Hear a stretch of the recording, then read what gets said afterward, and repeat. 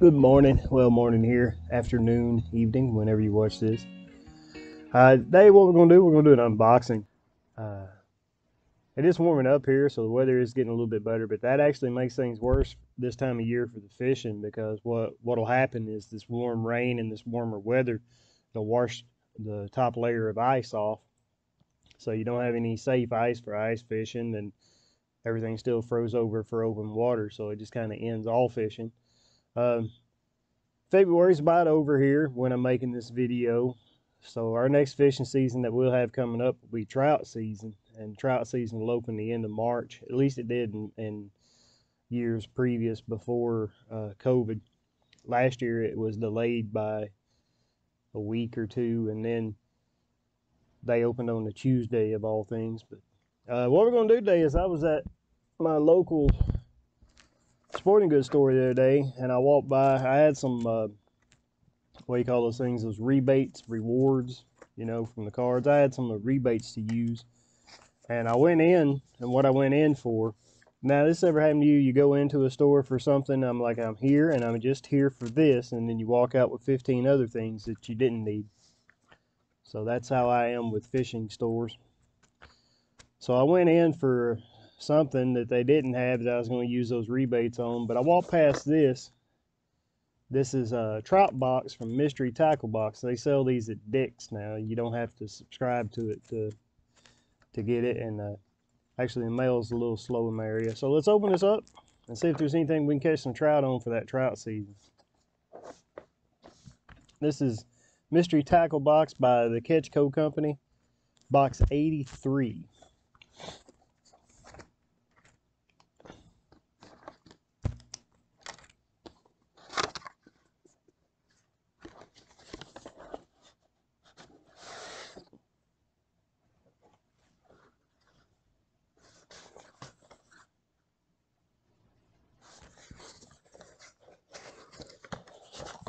Well, it's got the keeper ruler on the box at that contest they have going. It says catch and win. 1 catch a fish using one of the baits in this box. 2 measure, use the ruler below to see if you have a keeper. 3 share a picture of your fish on Instagram using the hashtag MTBKeeper. Oh, maybe we'll do that this year. Sneak Attack Soft Swim Jig by Dynamic. This is a bass lure. It's even got a picture of a bass. This is a paddle tail swim bait on a jig head. You probably catch trout on it too. Trout are also apex predator once they've been in the water for a little while. And you can get a lot of reaction strikes out of trout, especially if you're fishing the stockers. For about the first couple of days when they put stockers in, they're stupid. They do get it together pretty quick though. So that's a nice little bait. It'd be a nice finesse bait too for smallmouth or something when you can't entice them to bite. So I might try that out on the kayak as well.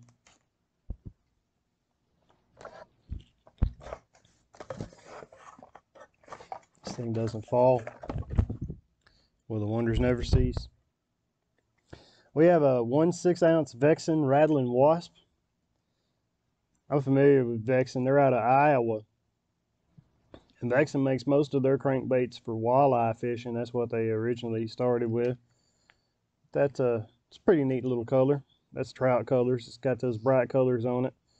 So I see why they sort of a turquoise, chartreuse green, and a rainbow pinkish color like a rainbow trout stripe.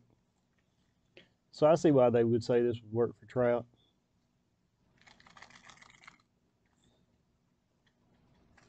I don't think anything in this box will work,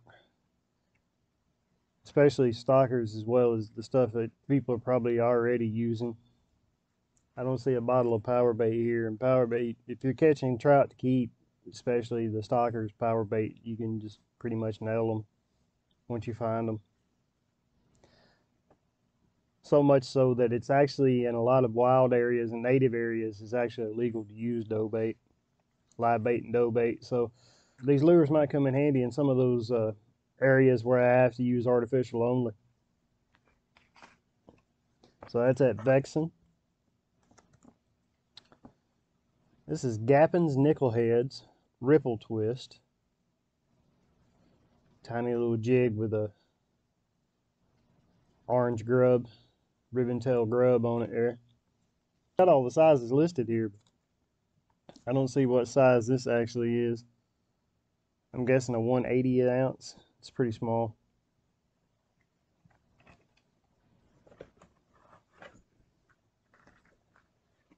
Now this is a Carl's Bait exclusive, Amazing Baits, the Whippersnapper. Little lure, little crankbait. It's tiny too. If you don't have a ruler on you for things, from joint to joint is about 1 inch estimated. So that's not even 2 inches, and that's with the bill, the square bill included. The lure itself is about 1 inch, so it's tiny. My wife would say it's a cute little thing. It's got a rattle in it. So this is a Carl's Bait exclusive. Carl's is also owned by CatchCo, same people that own Mystery Tackle Box, operate Mystery Tackle Box. We'll see how that works.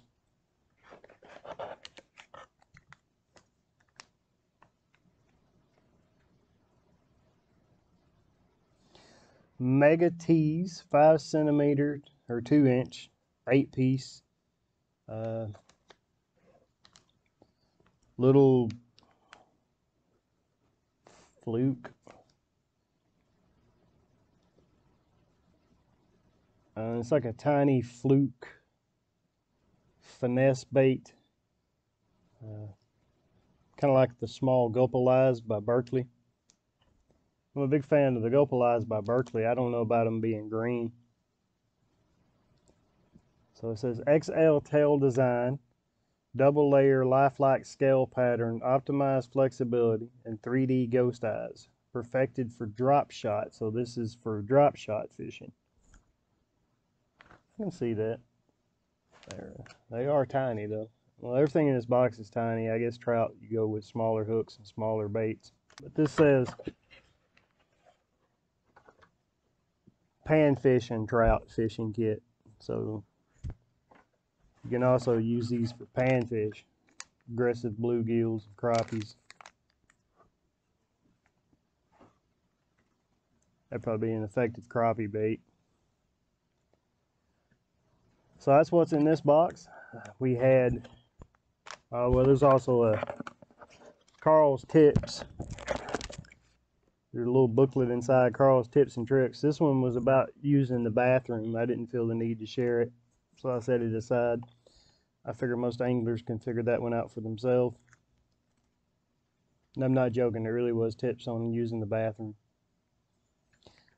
Limited time, limited edition sticker. It's pretty neat right there. That'll go on our freezer of fame when we get the freezer back and build the other studio. That's a pretty nice little sticker. We got 1, 2, 3, 4, 5. Yeah, 5 to 6 baits. We got 5. It's supposed to be a $25 value in the box. I don't know, it might be pushing that. I will say, like I said, I had some rebates to use, and some of the stuff was on clearance. Is the reason I picked it up, and also gave me something to do a video on with the weather the way it is right now. So I guess it's you know, if you're like me and fishing tackle is your like guilty pleasure, that's what I spend my money on. I'm sort of a tackle whore. It's a pretty neat little concept. I don't know if this one's actually worth it. to be honest, because I think these retail regularly for $19.99 without the rebate. So if you don't have the rebate or they're not on clearance, you're going to spend $19.99 for this. So $20, and if you live in a state with sales tax, as most of us do, by the time you apply the sales tax, you're looking at $25 for a $25 value box. So there's not really the value in here, the discounted value in this one that they're trying to lay claim to. I think I think some of those lures will work, and you use lures where you have to, you know, for trout fishing. Most of the trout anglers I know, if you're fishing for stockers, like artificial bait, a box full of artificial baits for trout, and there wasn't an inline spinner. I've caught more trout on an inline spinner than anything. And then power bait, of course, if you're going to use power bait. A trout magnet would work better than probably just about anything in that box, to me. But if you want to give it a try, I'll leave a link to Mystery Tackle Box in the description box below. I'm not sponsored by them or anything, but if you just want to go check it out for yourself, feel free to. Hopefully we'll be back to the fishing pretty soon here on our channel. We are coming out with the shorts. We're doing some of the shorts for that trend. We're releasing a short video at least once a week. I think this week we're going to do 2. Also, we're doing Thursday night lives now on Blue Collar Fishing. That's 7:30 Eastern Standard Time on Thursday nights. This week, because I'm about to launch this video here in a minute, so this week we will have Alex Rudd of Alex Rudd Fishing, and we're going to be talking about kayak bass fishing tournaments, some tips and tricks and different tackle you can use, some of the rules and regulations of how you can enter, where you can go and enter these kayak bass fishing tournaments. You know, kayak bass fishing and kayak fishing in general has really grown over the past few years. It's one of the biggest changes in the fishing industry. So we're going to be discussing that. Alex Rudd, if you haven't seen him, I'll also leave a link to his channel so you can go check him out before you come into our live and watch him, hopefully. Alex Rudd is an absolute wealth of knowledge when it comes to bass fishing. So if bass fishing is your thing and you're trying to learn, check out Alex Rudd.